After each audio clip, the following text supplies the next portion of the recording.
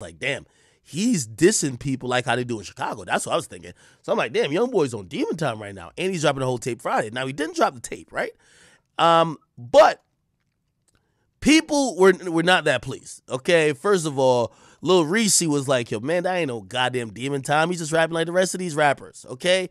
And if you don't know, Lil Reese is from Chicago. He's from Lamron. That's not O-Block, but, you know, the whole GBE, and for the most part, was like O-Block. So people from O-Block kind of feel a certain type of way about it, right? Again, I'm just telling fans, let the rappers and the niggas who in the streets pick a side, okay? The rappers with fake relationships and the street niggas. We're fans. You can listen to both of them. If you look at the songs I play them back to back. Sorry. Anyway, we definitely got to talk about this, man. I know nobody ain't going to say it. So it's definitely going to be me who got to say it. Now, well, first of all, let me just say, The Weeknd Dawn FM, it's sold 154,000 first week. Somebody has finally got to just openly say it. The Weeknd Throwback album was mid compared to Tory's Throwback album. Like, let's be real.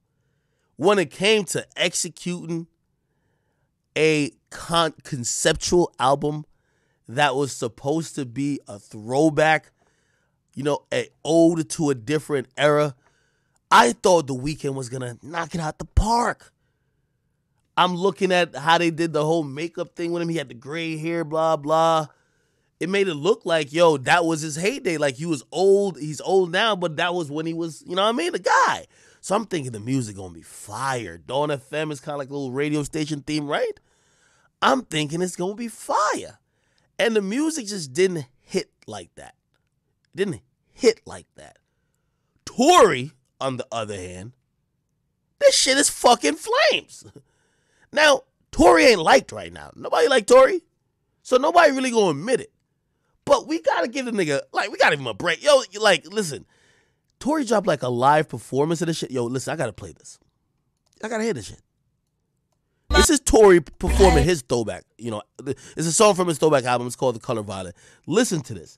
And this is what I think The Weeknd was missing. We're gonna get back to talking about The Weeknd, but we have to talk about how Tory, you know, I think he owned the character. And by the way, I don't think Tory gets to this point.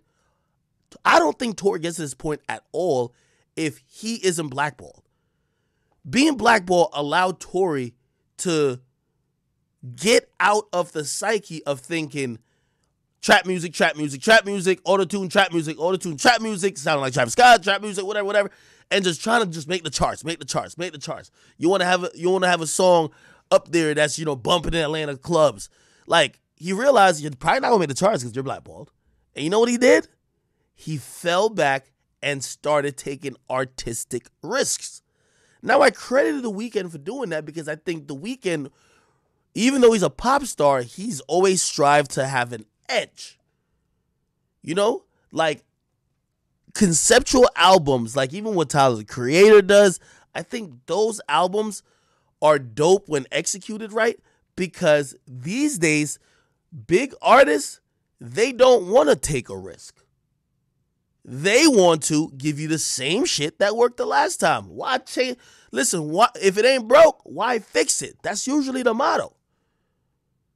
Kanye West, Tyler, the Creator, they've been some of the artists who every album sounds very different. They're going in different directions. They're trying things.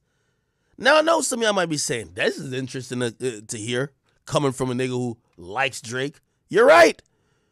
I think some of the flack with Drake is that Drake doesn't do that. It doesn't look like he's taking too much artistic risks. It sounds like everything we've heard from Drake for the last 10 years, yeah, he might get a little bit more into the rapping bag at times or more into the swag rap or just like rapping over club beats at times or sometimes give us a little bit more R&B, but he's not taking the risks that we've seen the greats like Ye do. Like, think about Kanye, who really dropped a trilogy classic when he came in the game. Came in the game with, what's the name of that song? Or not that song, but the album. College Dropout, Late Registration, Graduation. And after that, he said, it's cool. I know y'all love soul samples and everything, but he saw music evolving himself. He saw music evolving, and he wanted to push the evolution. Also, it matched a time in his life. He was going through a breakup. 808s and heartbreaks. That's why, I give him a lot of credit. I know I've always trashed Yeezus. Always trashed. That is a garbage album. Still think it is. I reviewed it as, I think it was like 4 out of 10. There's like 4 good tracks on it. There's like 1 that's tolerable, or like 2 that's like and the rest is like garbage. You know what I mean? So like half the album is fucking, like, you can't even listen to it, right? I've always given him credit for being at least experimentative on the project. Now, I just couldn't give him an A because he tried to do something new. That's why I see a lot of people do with Yeezus. Because he tried to be different, you give him an A for effort.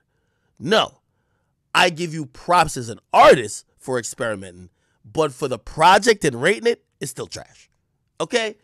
Now, I like when artists, especially after a few albums, it shows you trying to grow. It shows you trying to grow. And I think with sales not mattering, or him knowing he's not going to get too much sales, Tory freed himself of being in this rigid structure of, I have to create this music that sounds like this to be on the radio, to be in the clubs, to blah, blah, blah, blah, blah, blah, blah, blah, just that he could remain on the charts. He freed himself of that, and he's taking chances. I think one could say maybe CLB didn't have enough chances. I thought Certified Lover Boy, especially when I started seeing the heart, I get it. He ain't go through a transformation like Tory. Maybe Tory's trying to hide the ball spot, but he at least put on a jerry curl. Try to get the aesthetic also kind of right. The Weeknd, he changed his whole appearance. He looks old, right? Drake just fucking carved a heart in his head, but we know it's Drake. He's not Tory or The Weeknd, but we expected a little bit more. We thought he was gonna delve into this theme, and for me, I use that as a knock against CLB. And really, it's because of what I thought it was gonna be. So it's not necessarily a full knock, because that was my expectation that wasn't met. Maybe that wasn't his original plan. But when we think about these thematic albums, The Weeknd, I'm not going to say it was a complete swing and miss, but it was a ground ball. If you're familiar with baseball, it's a ground ball. It's a ground ball to third base. That's it. And it's not that impressive, but it's not whack either. But it's nothing to talk about other than the fact that it's The Weeknd. What Tory did, and I'm gonna play this live performance right here.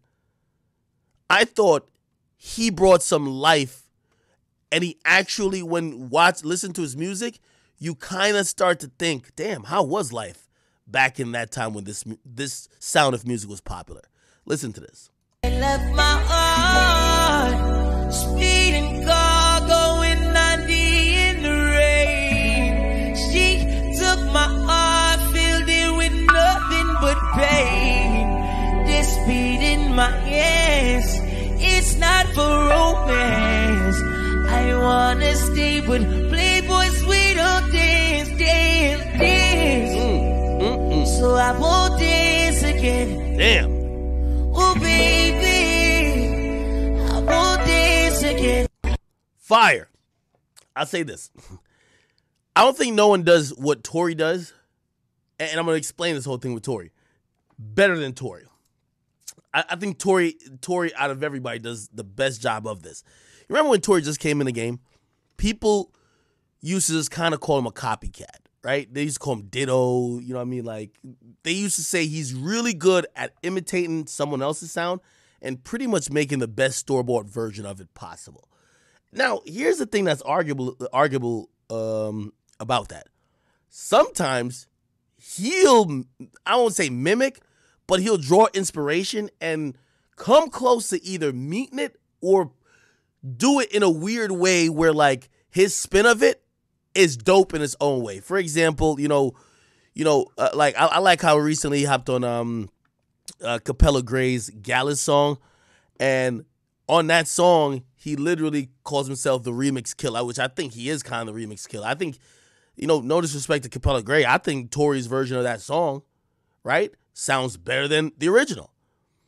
While Tory and Drake had their issues, some people might tell you that Tory's version of Controller sounded better than Controller. So what Tory's really been good at is being able to pinpoint and being able to use inspiration and flip it in his own way, and sometimes even meet the level of the true thing he is, I won't say copying, but using as inspiration, right?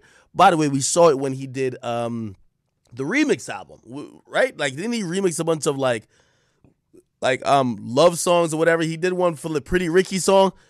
Like, his remix of that Pretty Ricky song actually gave that Pretty Ricky song like a whole new meaning and life when Tory does it, right? And I think what Tory's doing with this album, I think he probably went back, listened to a bunch of people who have been great during that time in music, and probably say, yo, I'm going to craft out a space where I could live in.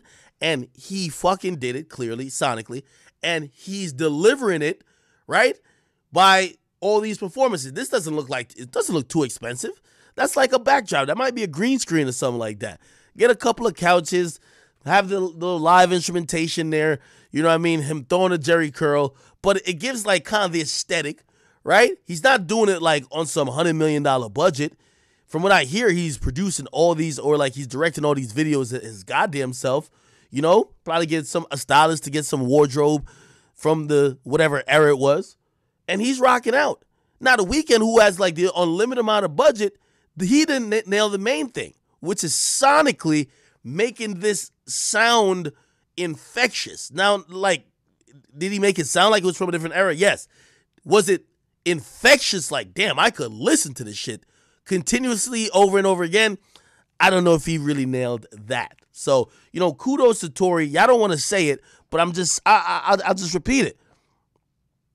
Tory's album, which is a throwback album, was way better than The Weeknd's last album, which was a throwback album. But nobody's going to talk about it because Tory's blackball.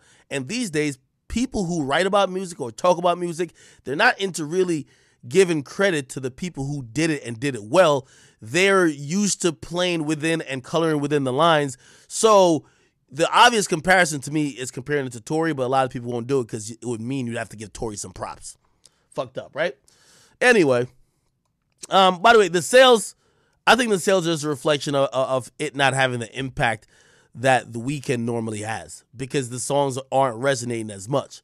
If you think about it, like his predicted sales went down.